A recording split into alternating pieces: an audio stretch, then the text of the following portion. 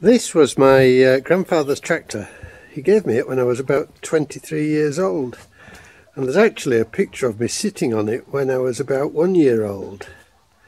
For the past 20 or 30 years it's languished in the corner of various fields and gardens because life takes over, and I've never had either the time or the money to do anything with it. It's got the original Howard rotavator on the back. Now, when Grandpa bought the rotavator, he was going to put the reduction gear, the Howard reduction gear, on the tractor, but his good friend and neighbour Tom England told him not to bother. He said, "Jack, it only goes as fast as a baby can crawl in first gear, so try it without." And they tried it without, and having light soil where we lived, it did the job.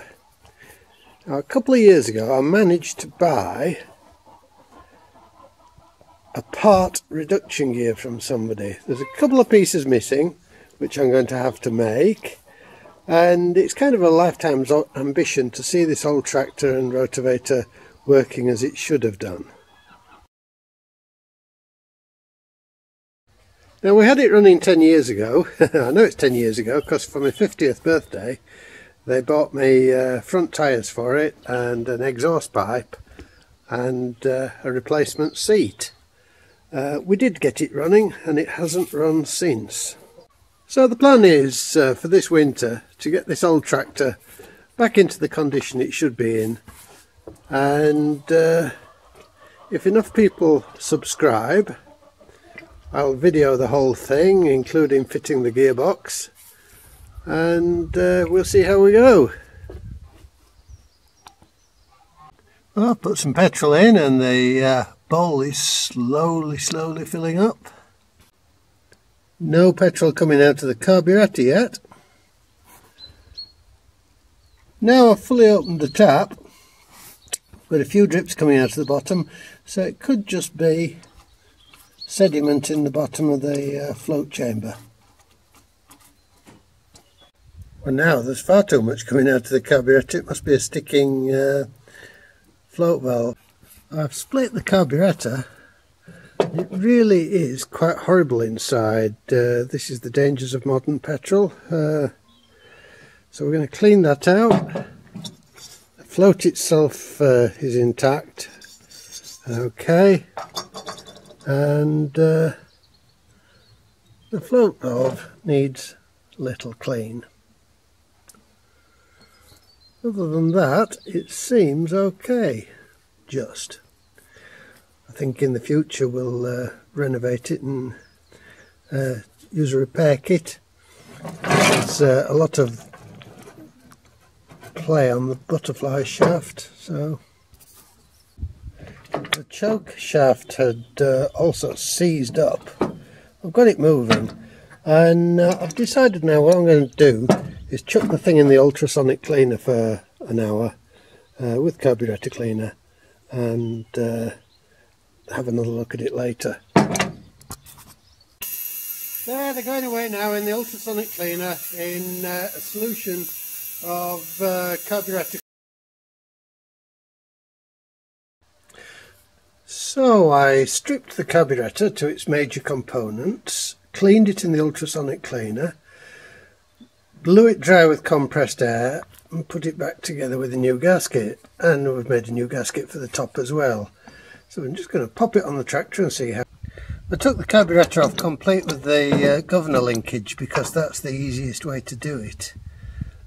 So now you have to tighten these nuts simultaneously, because if you tighten the easy one first, you can't get the second one on because the stud is too low.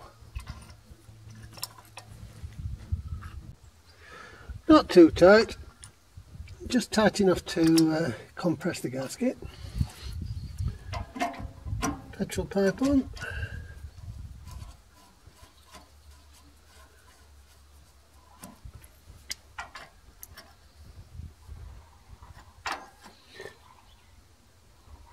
Good old Fergie, of course, made these half-inch AF instead of quarter width width, so the same spanner fits. Now we'll just turn the petrol on and see if, let's see, straight away petrol dripping out of the bottom of the carb and none coming out of the air intake, so that means the float chamber's working. Good out. Now battery on, ignition on, and the starter stopped working. Of course it has, because the contacts just in there get all dirty and corroded. So I'm just going to try and short it out with a tractor, with a spanner, to see if it will start.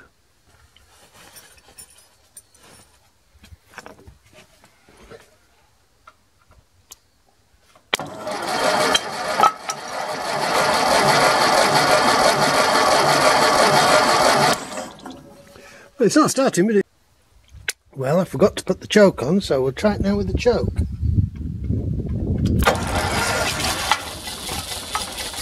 Good grief, it started.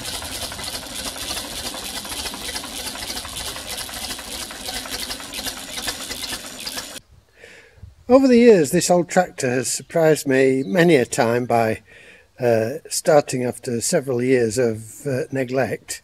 And I think this time it might have started if it hadn't had that modern petrol in it. So do be careful, put the good stuff in your petrol things unless you're going to be using them all the time. Anyway, I'll put it away now.